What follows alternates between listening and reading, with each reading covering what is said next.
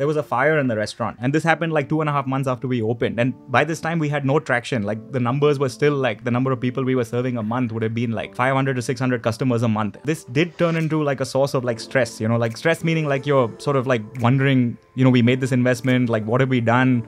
Was this the right thing to do? At 6 a.m, one of my employees showed up at our door and rang the bell covered in like suit. And he's like, I've just come from the restaurant. Everything is like burnt down.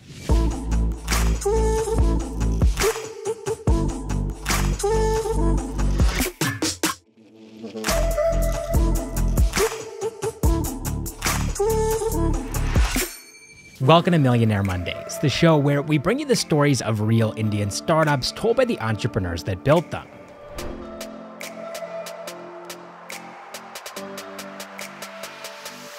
I'm Caleb Friesen, and on the show today, how Candice Lock, Sameer Mirchandani, and Amit Mirchandani brought authentic handmade Mexican food to Bengaluru for the first time and turned it into a profitable bootstrapped restaurant chain called Chinita.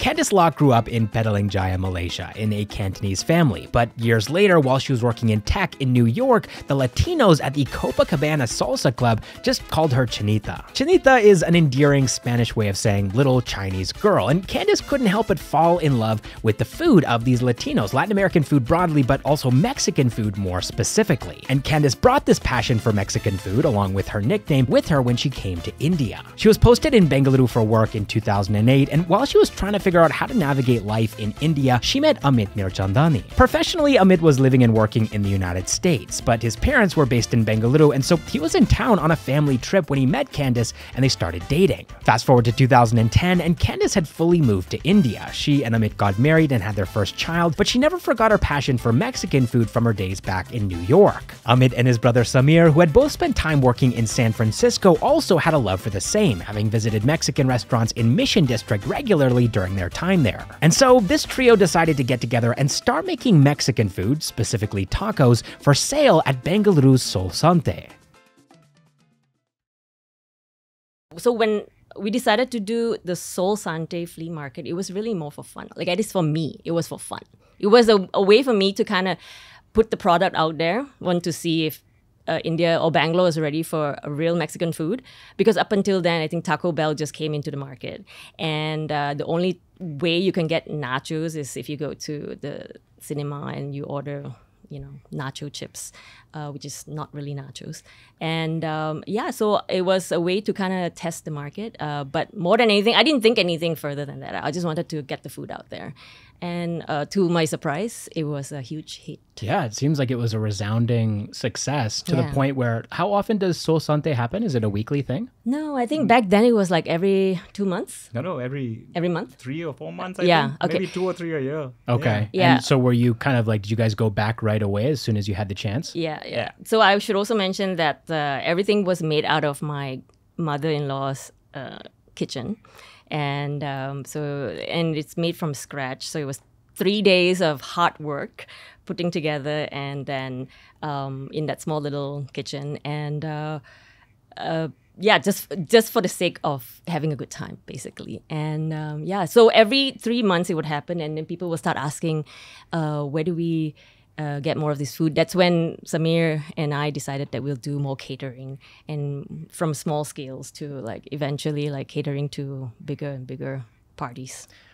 Were you guys, this kitchen and your parents' house, is that in Indranagar? Yeah. Okay. It's next to 80 Feet Road. Yeah. But basically she lived there, and it was my parents' kitchen that used to get I taken kinda over for moved days in. at a time. Yeah. Oh my gosh. Because there's so many components to make, right? It's like even if you just want to make tacos, you make the tortillas from scratch, beans, salsa, Chicken. the meat fillings. Yeah. We should mention that this is also around the time when I got pregnant, got married, got pregnant. So I couldn't do everything myself. So we invited a lot of our friends to come and join us. And people love it. People love to kind of, make food that people want to eat, and, and see the excitement in people's faces. Am I missing something? What else? No, I think Sameer, you were probably seeing all this unfold. Yeah, absolutely. Not as a bystander, but kind of like probably, you're a bit like, whoa, what is going on? Like, this is crazy. Should I tell you the story from my perspective about Candice? Sure. I'd love to hear it. So basically, I had a travel startup So I moved back in 2009, and I just knew I wanted to leave corporate and get into business, right? I wanted to take control of my own life, basically. So I had a travel startup for 2 years, and then it was kind of running along, and a lot of decisions whether to pivot, not pivot, keep it going, not keep it going. I mean, but that's just the struggles of like startup world, right? So she started doing this out of my parents' house, and we all lived in the US for about 10 years each. So that's where the love for authentic Mexican actually grew for her in New York and for Amit and me in San Francisco, because there's an area called the Mission that has like all the Mexicans running Mexican restaurants for the community, right? So there was a taco truck there, but that was like, again, they don't even speak English, and we just loved that place. I mean, it was so magical for us.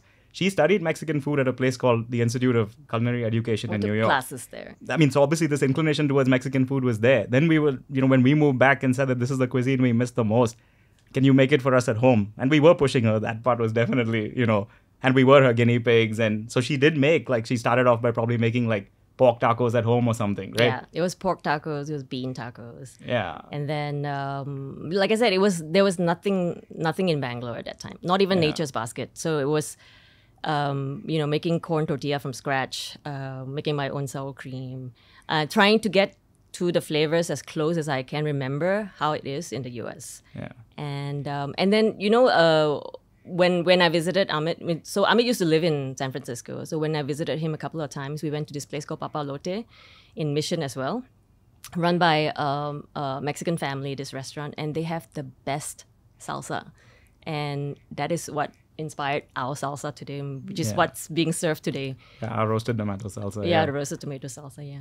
So when we had the Sol Sante, I should talk about Chinita, the name. So this is something that I think is really interesting, because a lot of startups, they go through brand pivots or name pivots, right? Especially the name that people typically choose at the beginning of their business. It's not great, right? Yeah. And they just come up with something off the top of their head, and then later on they realize that, oh yeah, there's this reason why it doesn't work, or that reason why it doesn't work. But Chinita has actually been there from the beginning. Correct. And I think even before the beginning, right? There's an origin story to this name. Yeah. And also the design of the logo as well. I'm curious because even on those early flea market stands that you guys set up, it's the same logo that you guys have today. So tell me the story of Chinita. So when we decided to get on the Sol Sante flea market, we needed a brand name, right? We needed to put a signboard up, and so we were, Amit and I was thinking what name should we put up there, and I was like, you know what? When I was in New York,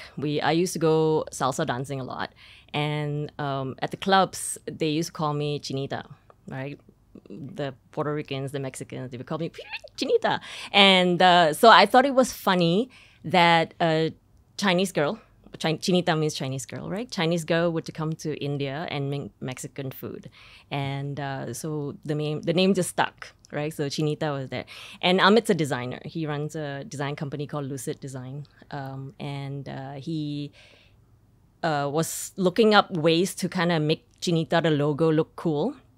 And he found this design of, I think, he's going to kill me, 1986 Olympics in Mexico, where the design had these lines around it. And he was like, oh, cool, let me put those lines around Chinita. So the original Chinita logo had the same font, but it had these lines around it to kind of resemble the logo that was in the Olympics in Mexico. But over time, just because no one could get it right, the lines and the spacing and everything, so we removed a few lines into one bold line. So, but that logo and that name and that branding was, it works until date. People recognize it and people remember names. So, so we stuck with it. Yeah, Chinita was the perfect name given the story stemming from Candice, which is just completely unique. And I mean, she literally she was an engineer with Yahoo.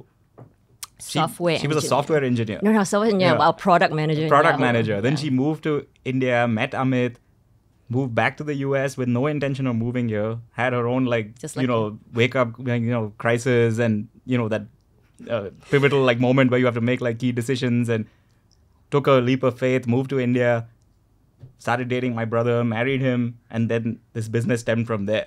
So I'm saying Chinita itself has like, it's like the good fit. perfect name for, it's literally means Chinese girl. If she was in Mexico, they would be calling her Chinita. Sure, yeah. I mean, I speak a little bit of Spanish, and so when I saw the name, I was like, I know what that means, but did they know what it means, or like did they choose that name? So the funny part is intentionally? when we used to be at the restaurants all the time in the beginning, we the used to have first Mexican year. customers come in, and they found it hilarious. They were like, "Why is your a restaurant called?" And maybe if she wasn't around, I had to actually explain that my partner is Malaysian, and this is what they used to call her in New York. Yeah. Yeah. That's so funny. Yeah. Slightly racist, but Yeah, exactly. Yeah. Yeah, but it doesn't seem that way over here.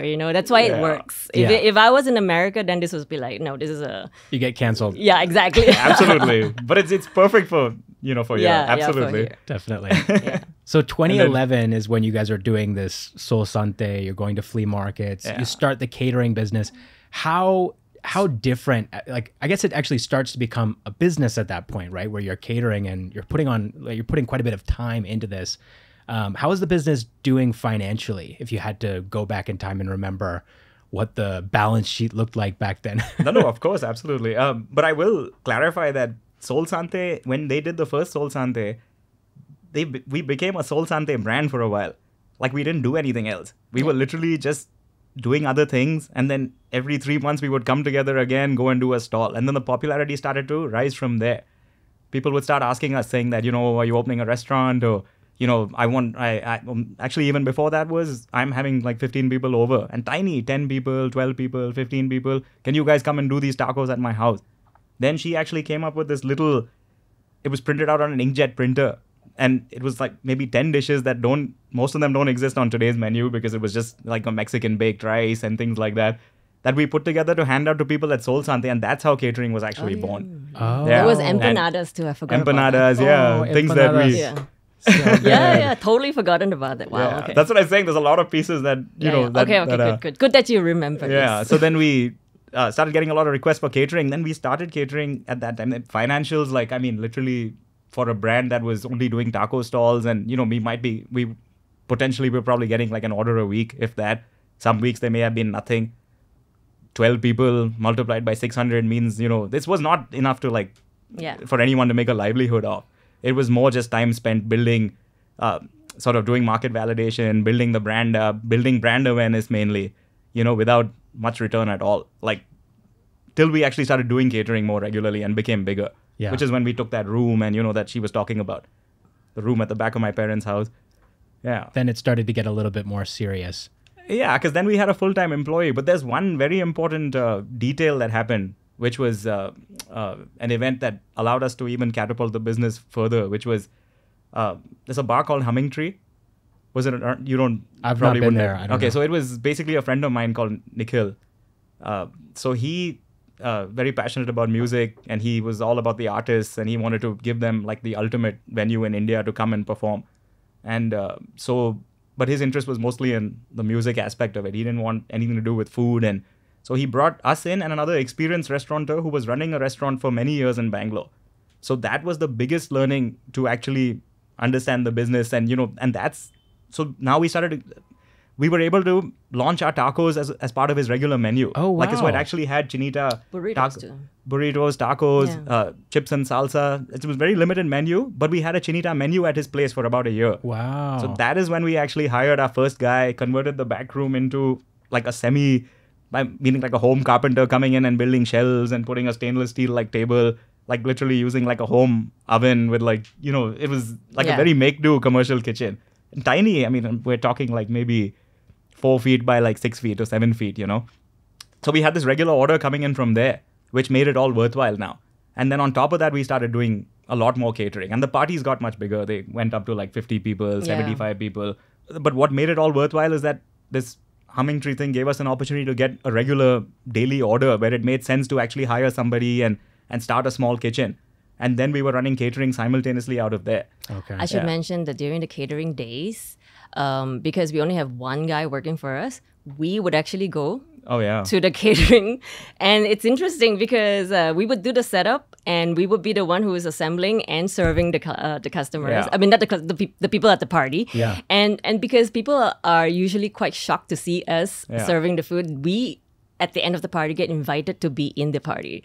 So we'll seated and then we'll sing with them, we'll drink with them, we'll Yeah. eat with them. So it was kind of fun. We actually we get invited to parties and we get paid. No, and also many of them were through, like, I mean, like any business, it Yeah. goes through your network, right? Like, it's word of mouth. Someone at a party tried it. They know that you're friends with the previous person who you catered for. So then it was like, oh no, why are you like standing behind the counter? Just come and have a glass of wine with us. You know, Yeah. that like, no, I'm working. Then, but inevitably at the end of the party, it would be, now sit down, Yeah. have a beer with us, you know, like, let's just relax, you know, because we'll obviously be there till the end. Yeah. Yeah.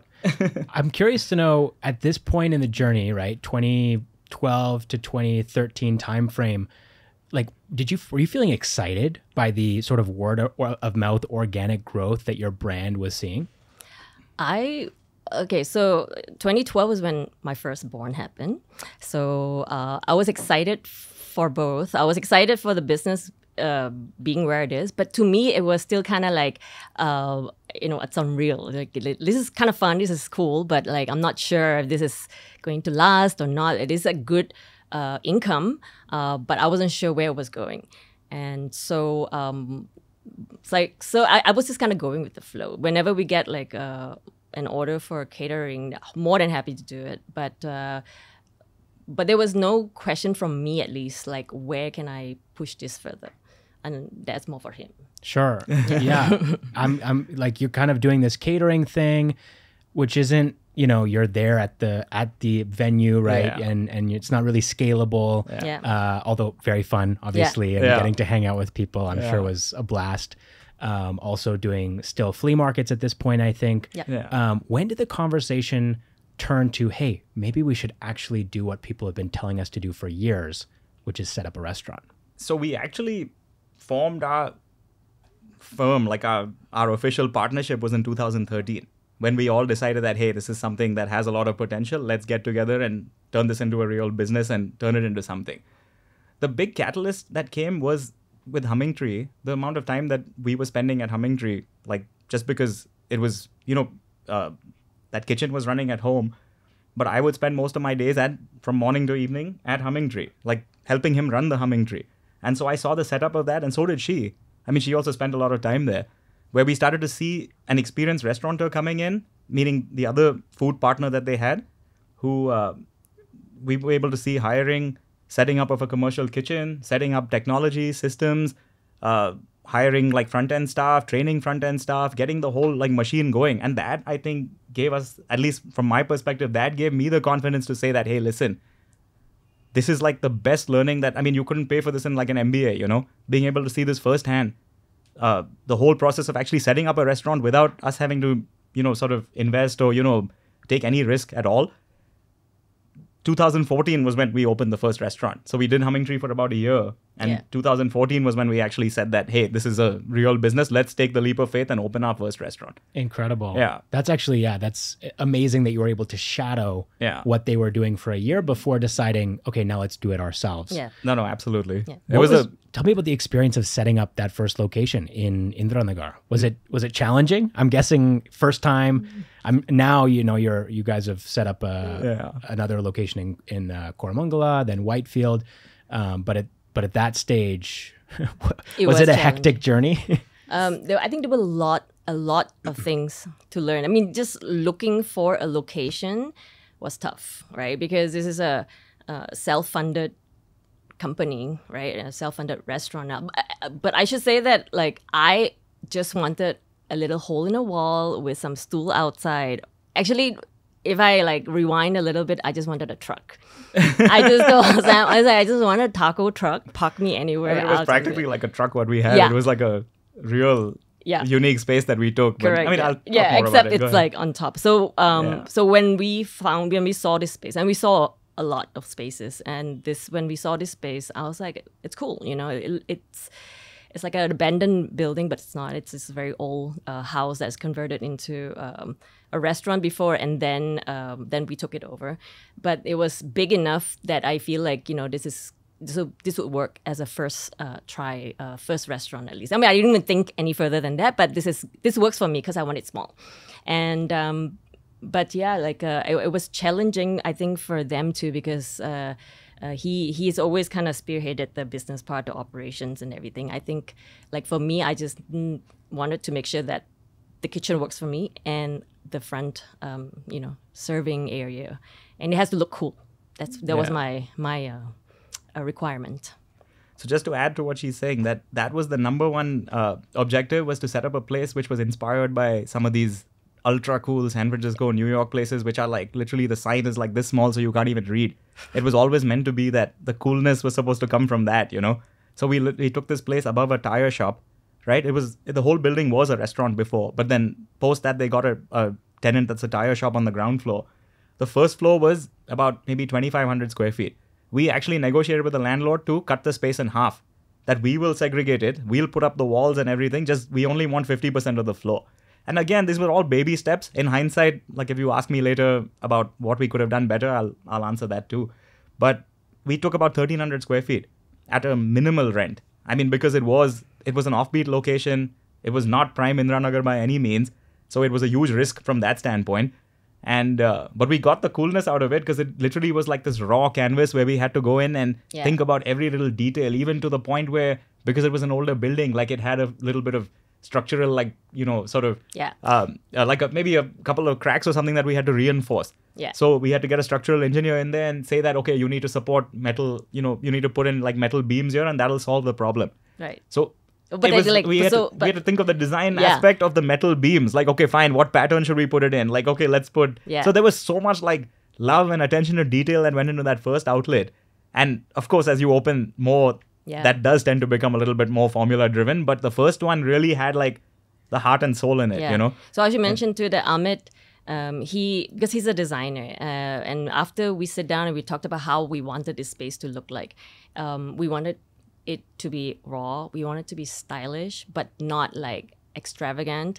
We wanted it to be like cool, like as if you could be in New York or San Francisco, but you could also be in Mexico City, and you can tell that you are sitting in a cool Mexican restaurant, and which is why I think it was important to us that food is one thing, but like entering Chinita and sitting down and having your meal, you should feel like you're somewhere else, right? It's part of the package. It's part of the experience. Well, I think you guys have been successful on that front, at least from my multiple experiences with the brand. Yeah. Thank you. So setting up, this is like a business podcast, obviously, right? Yeah.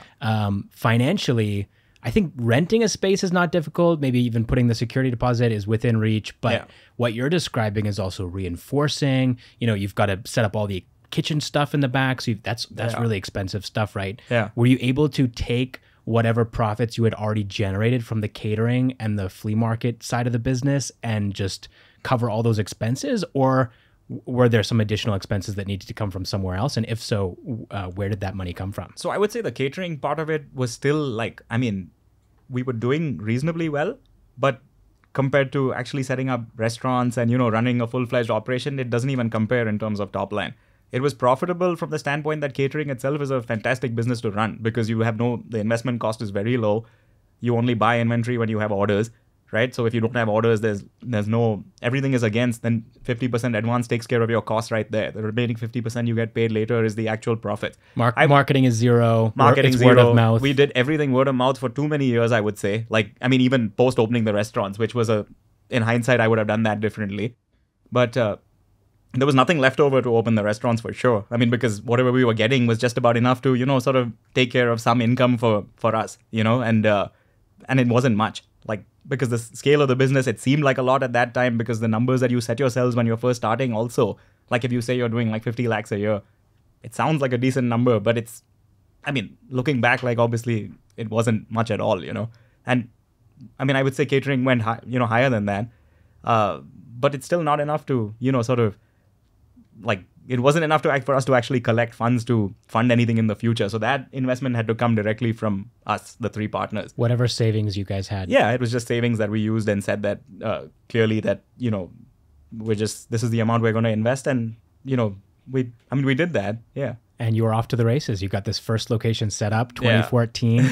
People start coming in, right? A lot of people that know about the brand, right, who love the brand already. So you guys have a head start over a restaurant that just, you know, someone snaps their fingers and starts a brand, right? Like no one knows about it, and it takes about a year to like get started. What was it like in terms of footfall, in terms of the customer experience? What were people telling you guys? I don't know. I'm answering this one because I'm sure that there's a certain aspect of it which is not going to be told. Oh, can I say something first? Go ahead. So I'm always very proud of this, okay? Because for the first 3 months, I mean, even further along after that, I think the weekends were super packed. And people used to line up from where, you know, the Indranagar location is on the first floor. So people used to line up from where the entrance is all the way down the stairs. Yeah, downstairs to get a table. And we have like maybe like 30 people in line just to get a table. And people used to get so... sometimes more than that. Yeah, and used to get so angry with us because they couldn't get a table. And because we were just starting out, Sam and I were always in the kitchen and always in the, you know, serving people and taking orders and explaining our food and everything. Because I feel like there needs to be a little bit of education happening because it's real Mexican food. We have to talk about that in a bit. So we have to like kind of explain to people how to eat, what goes with what, and the recommendation of what you get that day was very crucial, I feel, especially for people who are new to Mexican food.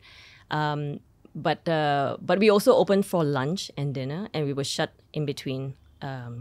Right now it's different. And we were closed on Mondays. Yeah, and we were closed on Monday. Because it was family run. I mean, like, so owner run, right? Yeah, we couldn't push ourselves that crazy. So we had to shut after 3:30, and I think after a certain time, we have to tell people, like, I'm sorry, we can't serve you, and then they get really, really angry. Yeah. Okay. Yeah, but what I was going to remind her of, which I'm sure she's forgotten, was basically...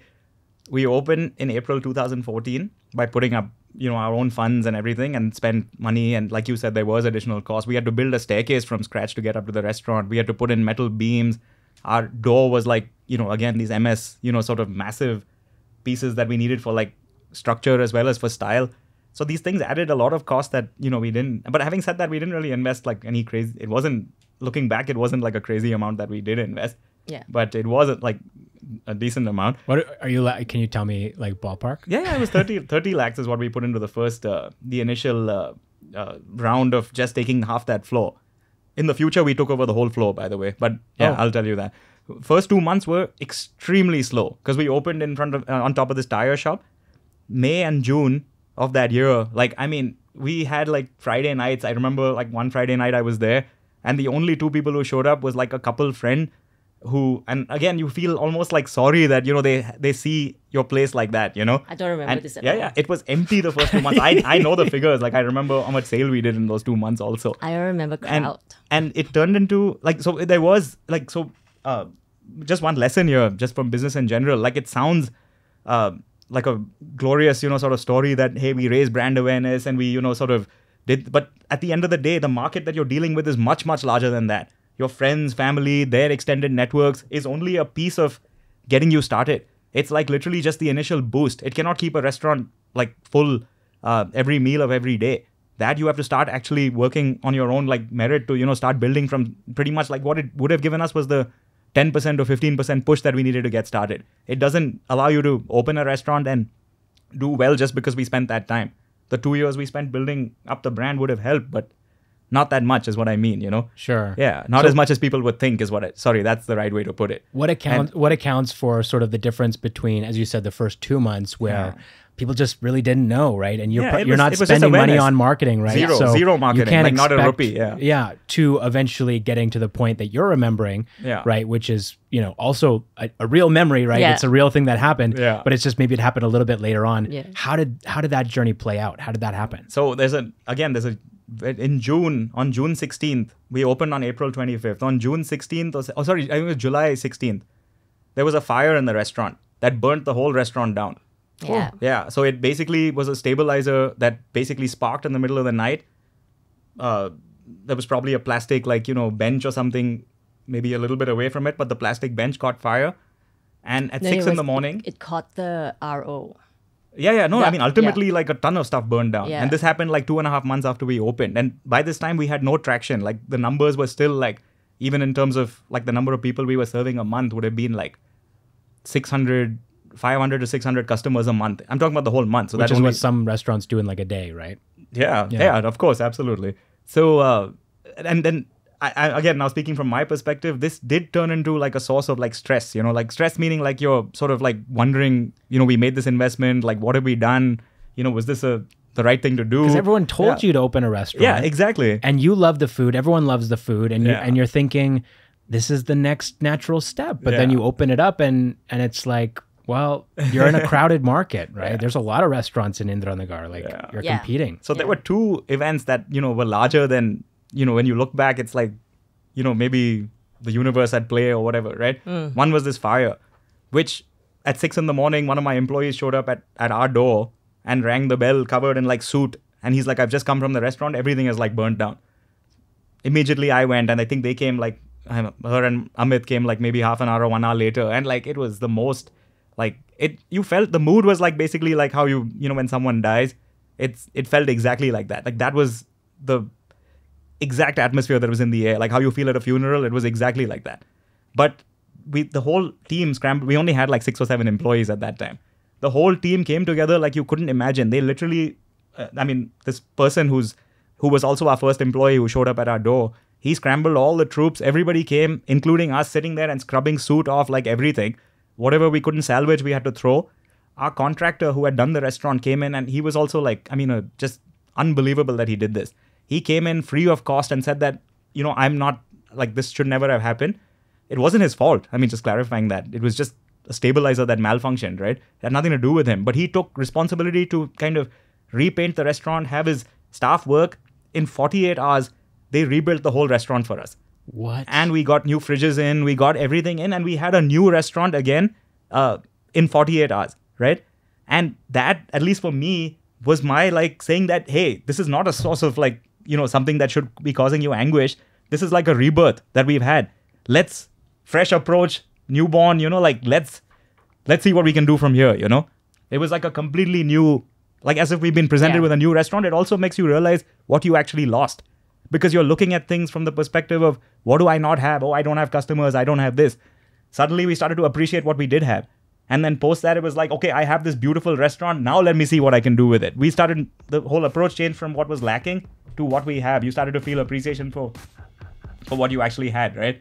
Chinita obviously didn't anticipate that fire breaking out, but they were financially stable enough to cover the cost of that unexpected expense. And as a profitable bootstrapped company, they've been very careful to maintain tight control over things like the price of ingredients and the cost of salaries and rent and utilities. And if you're a restaurant owner and you're not doing these things, if you're not keeping a close eye on your P&L and something like this happens unexpectedly, then you're toast. Luckily though, this video's sponsor ExploreX is here to help. Their operating system for restaurants called Bridge puts you as a restaurant owner in God mode. Using their platform, you can see every financial metric of your business, which items are selling and which ones aren't, and their platform even offers suggestions on things that you can do to increase your bottom line efficiency while also improving your top line. For example, let's say that there's a dish that just isn't selling well, but the ingredients for that dish actually cost a lot and it's positioned higher up on your menu. Well, Bridge would advise you to move that item down so that it's less prominent and people order it less, and to fill that gap in the menu with a more profitable item that people order more frequently. And in the background, Bridge is also going to order inventory items for that de-emphasized menu item less so that you can mitigate ingredient wastage too.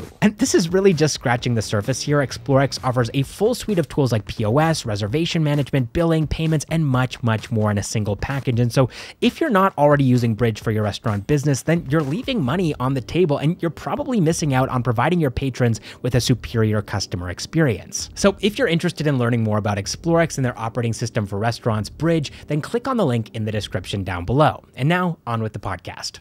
So one more thing that happened was there was some blog which like literally I've never even heard of till today. I can't even remember the name, but they published a list of the hottest new like 6 or 7 restaurants in Bangalore. And like Fatty Bao was on that list. Chinita was on that list. And that blog went viral. I think it was called like Polka something. It was just a blog that someone wrote, like literally, and it was a blog that wasn't well known. It's not like, okay, Time Out wrote it or, whoever. It was just some arbitrary blog that I had never heard of before, published this list. From there, this post went viral. Everyone in Bangalore had read it. And suddenly, that was our push to Like our word of mouth was taken care of. I mean, sorry, our marketing was taken care of because of that article. From there, the sales just literally went like, it was 1 month here, next month 30% higher, 25% higher, 30% higher, 20% higher. And this went on for about maybe 12 months after that. Like literally we were seeing that kind of growth, 30% a month. How much of it do you think was that blog?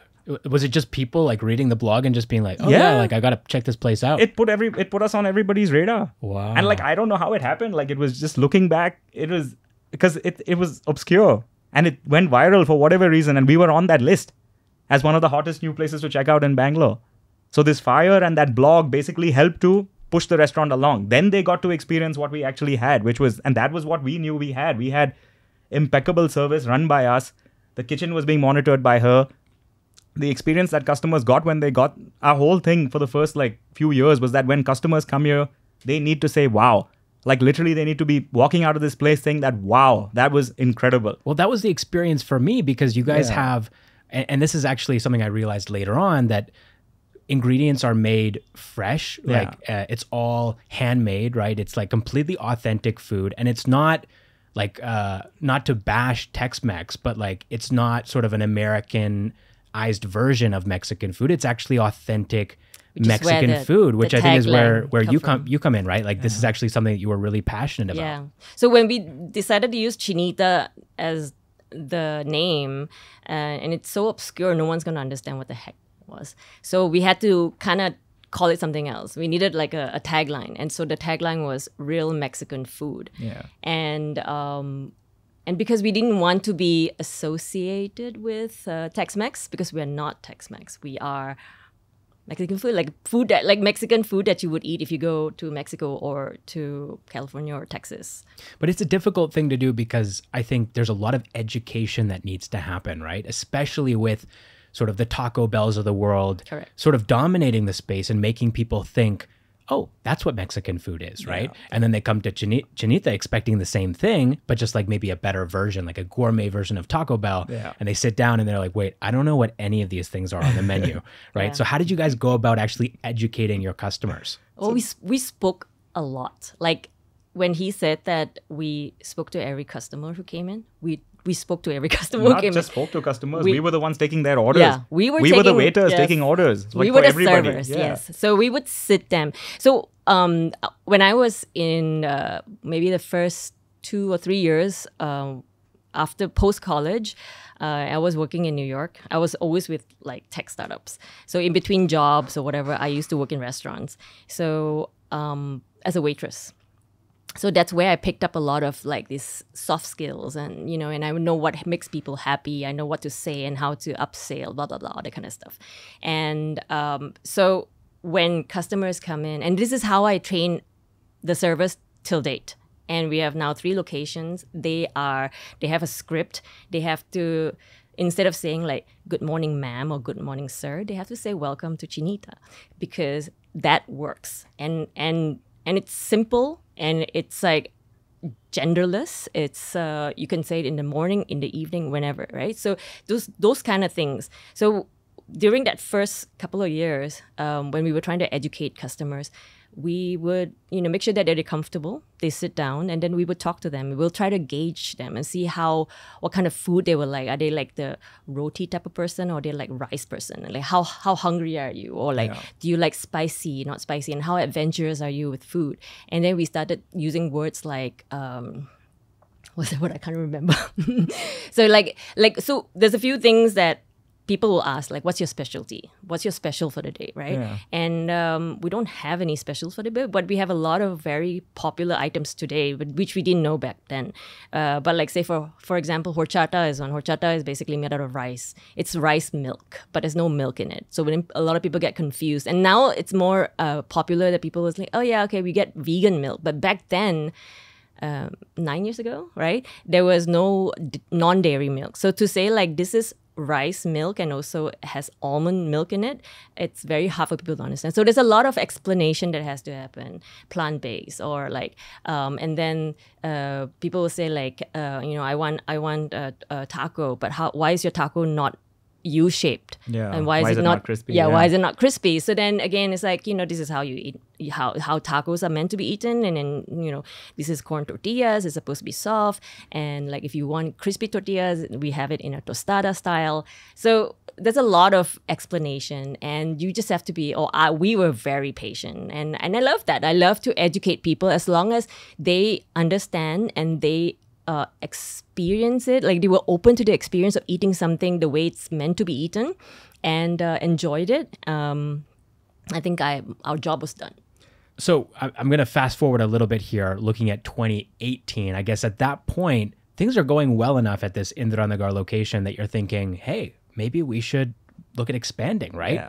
Yeah. So what was the journey of moving or setting up your second location in Koramangala? And are there any interesting stories there? So we chose Koramangala as the second location. I'm just covering all aspects of it. It was the second hottest market at that time in Bangalore, but it just so happened that they had started a lot of construction work in Koramangala a few months before that. So, and generally what was also happening in Koramangala at that time was that the other surrounding, like HSR and BTM and all these places, Sarjapur Road, were starting to become independently, self-sufficient with their own like bars and restaurants. Koramangala was a hub for South Bangalore in like 2014, 15, 13, 16. By 2017, with this because of the road work that was happening, it kind of started to keep people away from there a little bit. So that was a big challenge when we did open. It was a much bigger space than what we took in Indiranagar from the standpoint of it was like an open floor, like a typical commercial building. So we had to kind of work with a much larger like open space to, sort of from a design standpoint, from a customer experience standpoint. I'd say the biggest challenge was the vibe that we created in Indiranagar because it had these different rooms and, it's open air. Yeah, it was open. So we had to create the same atmosphere, which was the biggest challenge to say that, hey, I walked into a Chinita, right? So, till from at least a year or two after that, people would walk into Koramangala and say that, oh no, I like the atmosphere of the Indiranagar one, just because they have that associated, the flagship, that's the vibe that they walked into. Maybe when they came, there was a personal, sort of association that they make with the feeling that they had. So that was the biggest challenge, replicating this in a much more open, larger space because it didn't have the same setup. So I'd say that was the biggest challenge in terms of actually setting it up. It was a much higher investment outlet. And I think we were kind of hoping that it would pick up because Koramangala, we were expecting... first of all, at this point, right before Koramangala opened, that is that line that I was telling you about earlier, that started happening a lot in Indiranagar. So we were hoping that, opening Koramangala, and it did, helped a lot. Like a lot of our customers from Indiranagar started going to Koramangala, which, released a lot of the load on Indiranagar. And in Koramangala, for me, from the kitchen and operation point of view, it was awesome because it was new, it was spacious, and I could just it's a new playground, right? So it was awesome, but I think the challenge was also like trying to get people to come in. Like he said, it was lacking that special vibe that we created in Indiranagar, and also I think it was a slightly different market because they were more student centric. Maybe. And I don't know, less people who ate out. I don't know at that point. No, yeah, that area is, I feel like a little bit younger. Yeah. I used to live in the 8th block, so my first Chinita experience was in that Koramangala. Yeah. But I mean, for me, because I didn't have anything to compare it to, I'd never been to the Indiranagar location. I was like, this is super cool. I love this place. Yeah. Thank you. But I can totally understand now that I've been to Indiranagar that it's very much, it feels less sort of organic. It feels, like you said, more of a commercial space. Yeah. Another challenge that was happening was the way we ran Indiranagar was very hands-on, right? As problem comes, we fix them. So there was no particular systems or an operations.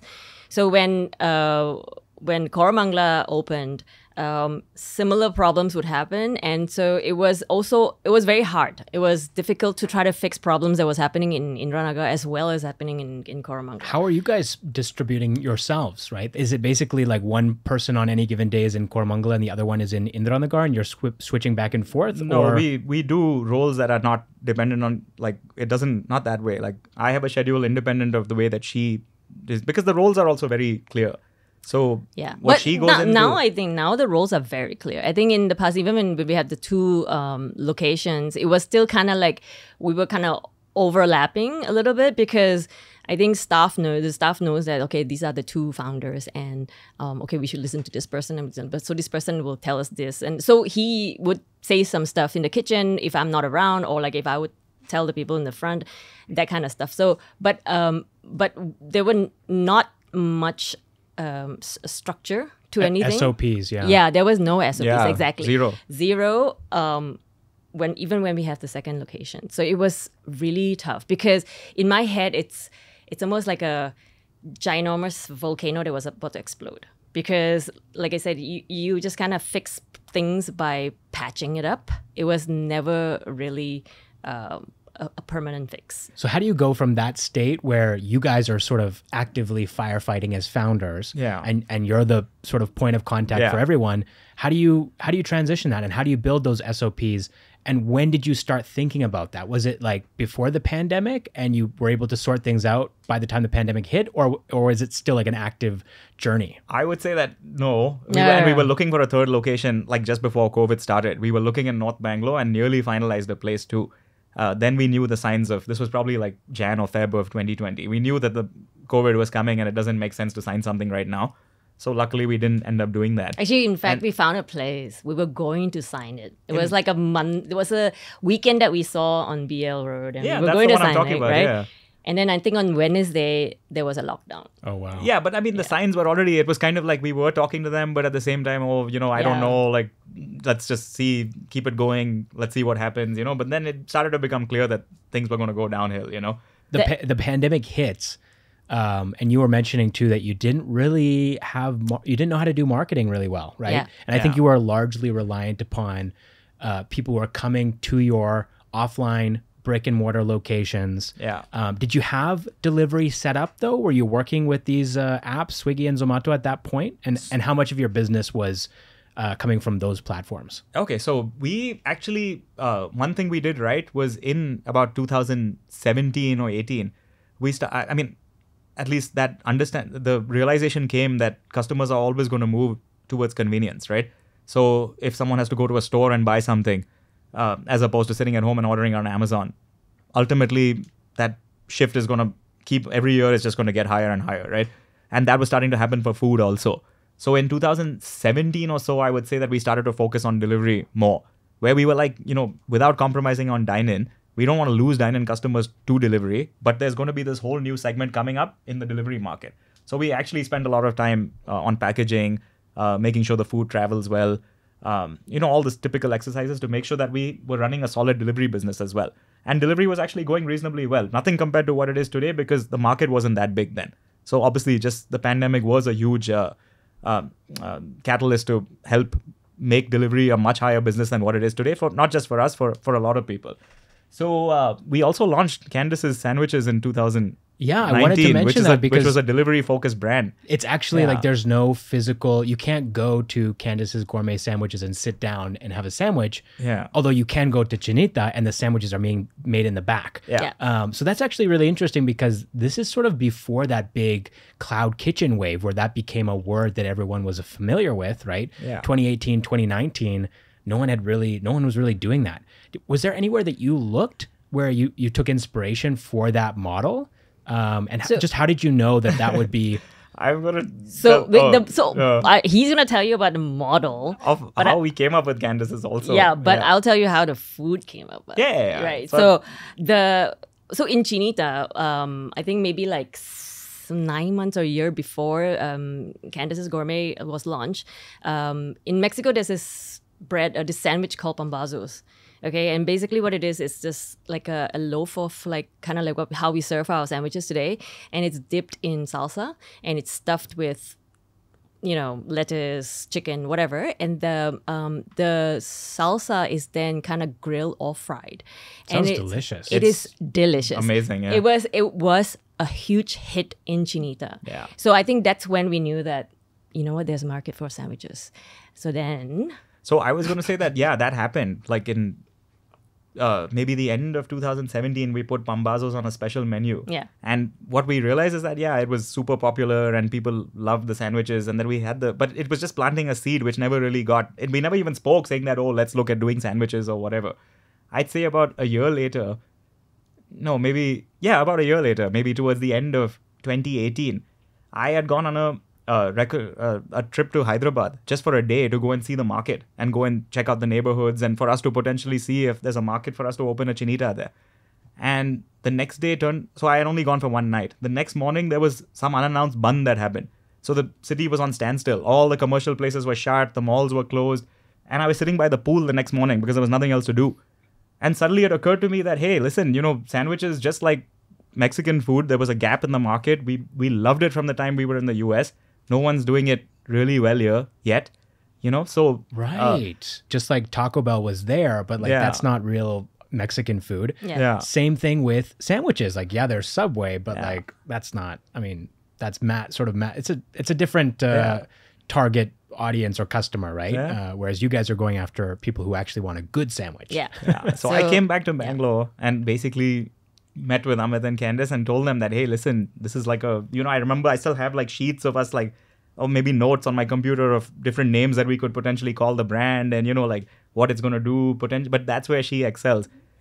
When I came back and said that, hey, listen, let's look at doing a sandwich brand, right? That's all I need to tell her. And she basically gets to work and, it's literally...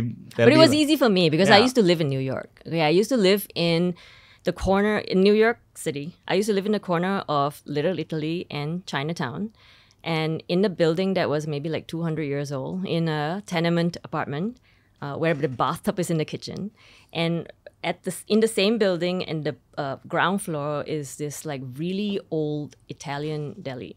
So that's where I used to get my meats and my breads. And right next to it is this hole in the wall. When you walk in this shop, it's actually a place that sells jade.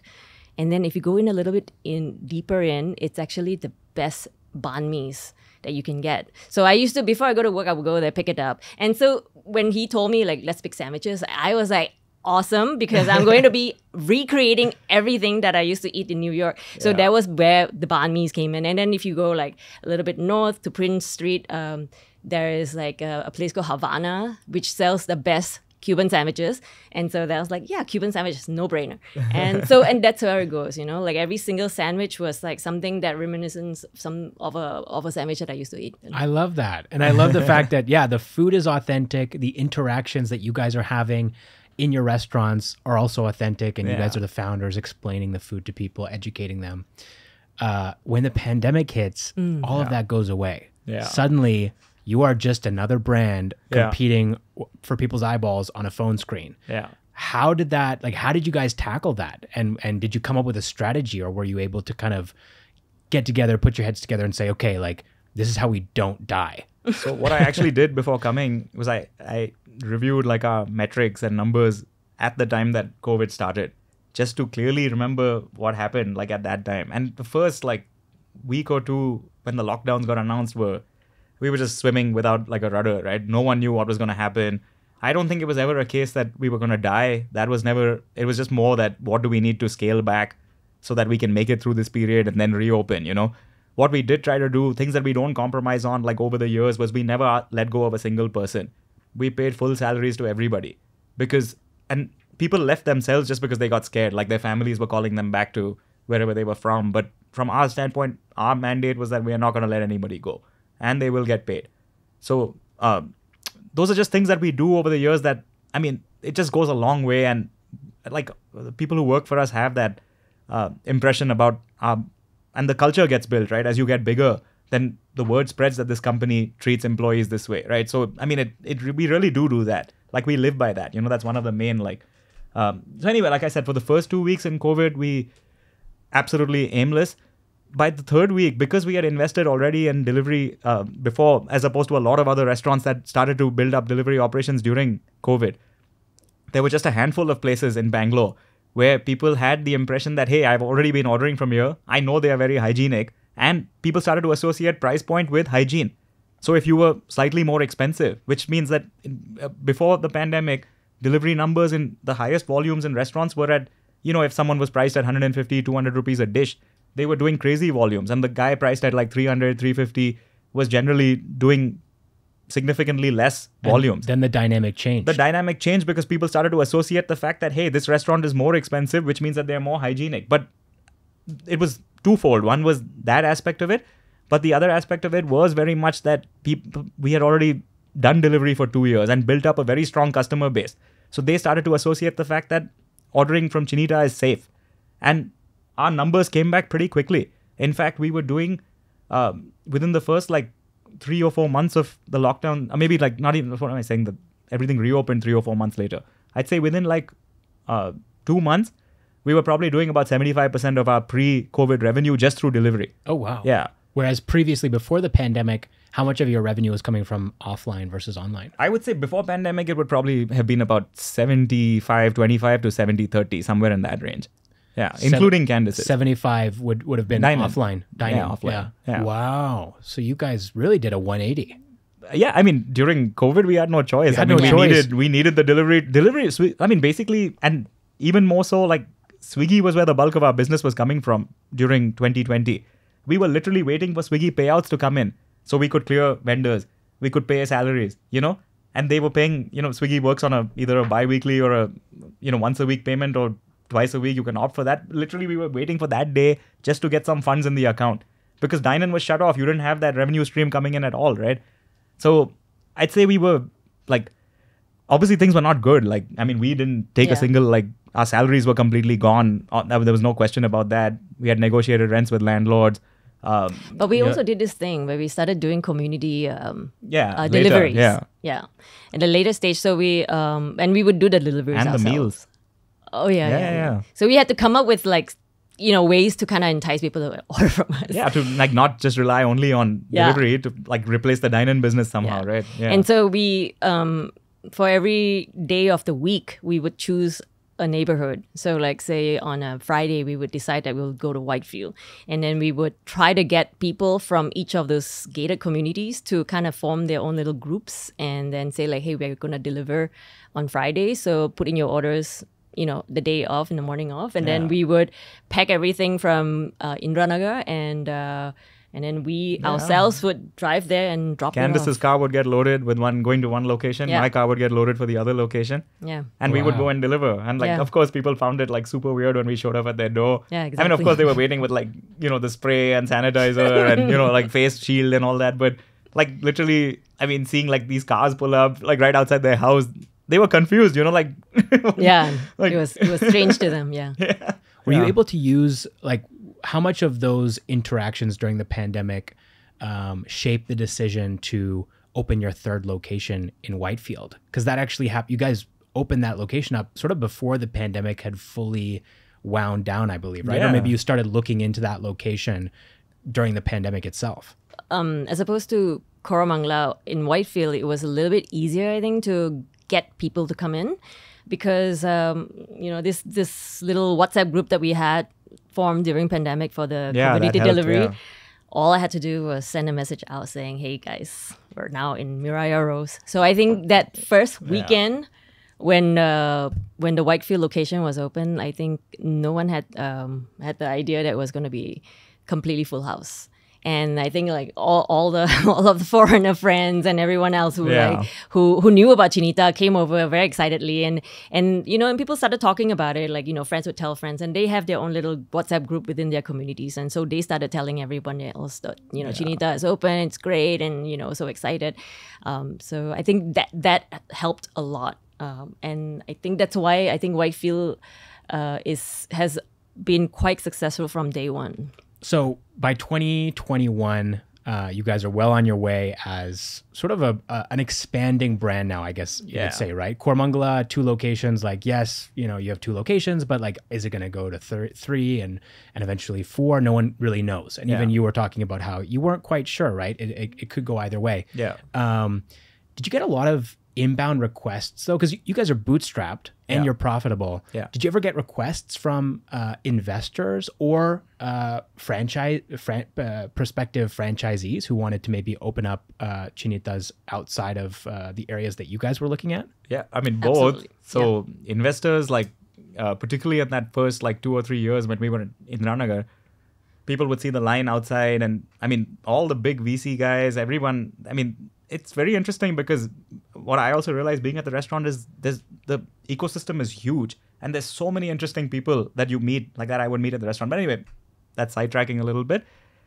We had tons of people who would just come in as customers and say that, oh yeah, I invest in, companies, or I'm like the head of like this huge fund in Bangalore, why don't you come and speak to my guys, or, whatever, get a card here and there, like do some networking. I mean, we had tons of offers for investment. We always chose consciously to remain self-funded and bootstrapped. We haven't raised a single rupee from outside. Our approach was always that we want to grow organically. We want to accrue the funds to fund the next one. And profitability has also been like the highest priority from day one. So Indiranagar was very, very profitable. Koramangala was the big hit that we had to, sort of realize that, if you're running one highly successful location doesn't mean you open the second one and you're going to, that fantasy may not continue in the second one, which it didn't. It took a while, but Koramangala is doing well now. But it took a while to get there. So, and we had our challenges. I mean, Koramangala, we actually took a loan to open the outlet. Whitefield was a very, very small loan, which is like pretty much, now we have practically zero debt. It's like zero in the whole company.